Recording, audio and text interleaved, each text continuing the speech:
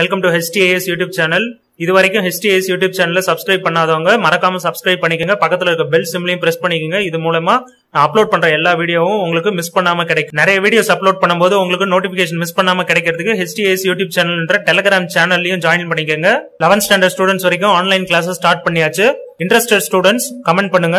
நீங்க Htas YouTube channel member ஆயிட்டீங்கன்னா அதன் மூலமா ஆன்லைன் கிளாसेस ஈஸியா அட்டெண்ட் பண்ண முடியும். இந்த ஆன்லைன் கிளாஸ்ல எப்படி ஜாயின் பண்ணனும், எப்படி இந்த சேனலோட மெம்பர் ஆகணும், இது சம்பந்தமான எல்லா லிங்க்கும் நான் டிஸ்கிரிப்ஷன்ல கொடுத்திருக்கேன்.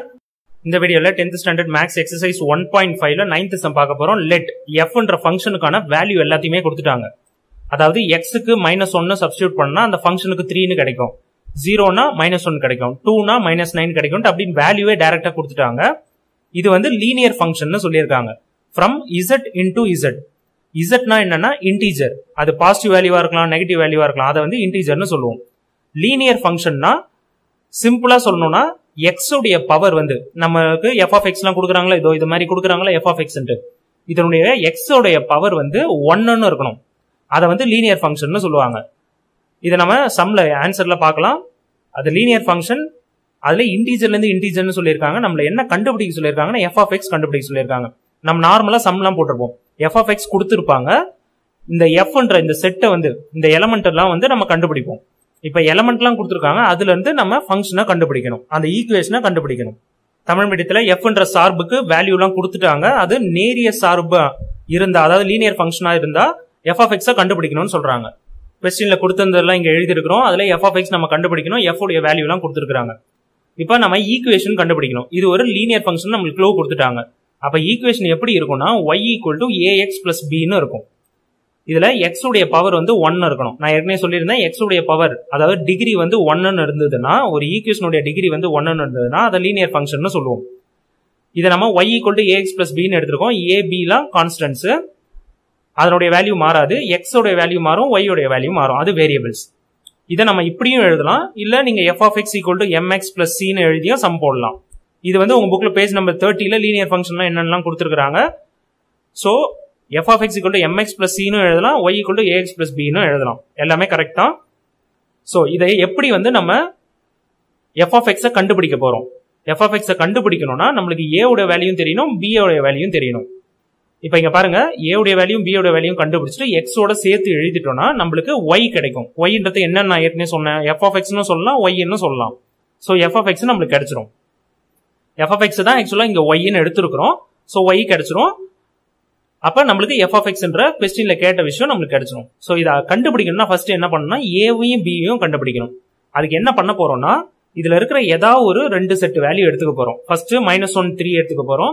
அதே போல 0 -1 எடுத்துக்க போறோம்.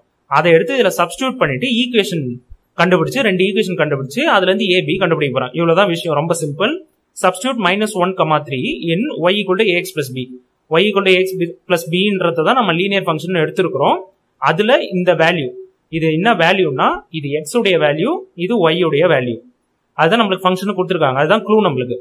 அதை எடுத்து இதுல சப்ஸ்டிட்யூட் பண்ண போறோம். y க்கு பதிலா 3, அப்ப 3 எடுத்து y க்கு பதிலா போடணும். அதான் போட்டிருக்கோம். நெக்ஸ்ட் ஸ்டெப்ல a அப்படியே எழுதிக்கணும், அது தெரியாது. x உடைய வேல்யூ வந்து -1, அதை எழுதிட்டோம். பிளஸ் b யோட வேல்யூ தெரியாது, பிளஸ் b ன்னு எழுதியாச்சு. நெக்ஸ்ட் ஸ்டெப்ல 3ன்றது அப்படியே வந்துடும். அதுக்கு அடுத்து a × -1 வந்து -a பிளஸ் b. இதை வந்து ஃபர்ஸ்ட் ஈக்குவேஷன் வச்சுக்கிறோம். நெக்ஸ்ட் சப்ஸ்டிட்யூட் செகண்ட் வேல்யூ சொன்னோம்ல, அந்த எலமெண்ட்ல செகண்ட் எலமெண்ட் 0, -1 இதை எடுத்துக்கிறோம். இதுல இது x, இது y. சோ y க்கு பதிலா -1, இதை மாத்தி சப்ஸ்டிட்யூட் பண்ற போறீங்க. y க்கு பதிலா -1 எழுதிக்கணும்.